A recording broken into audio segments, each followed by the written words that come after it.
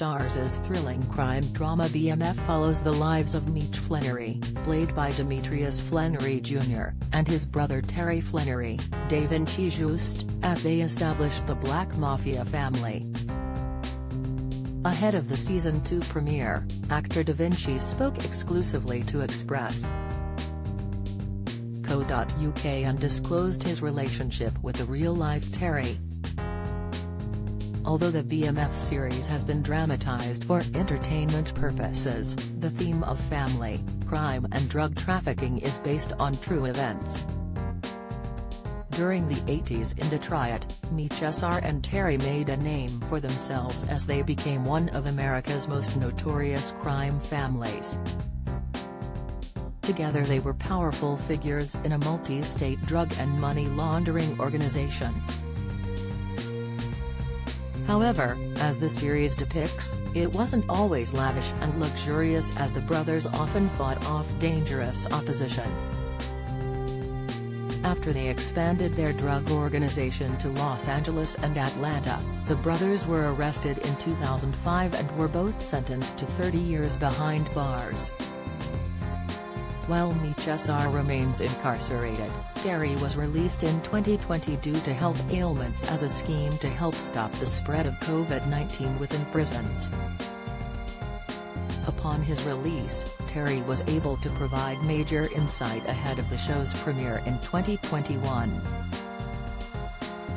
Actor Da Vinci detailed his relationship with Terry and shared his gratitude for his input to help form an accurate portrayal. Speaking to Express.co.uk, Da Vinci shared, "I'm fortunate enough to have a pretty good relationship with Terry Flenory.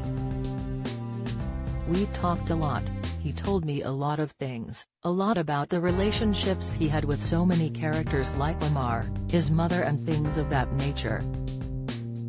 He revealed, "It was very helpful that I had that because it's way better than just hearing from other people and trying to Google as much information as you possibly can.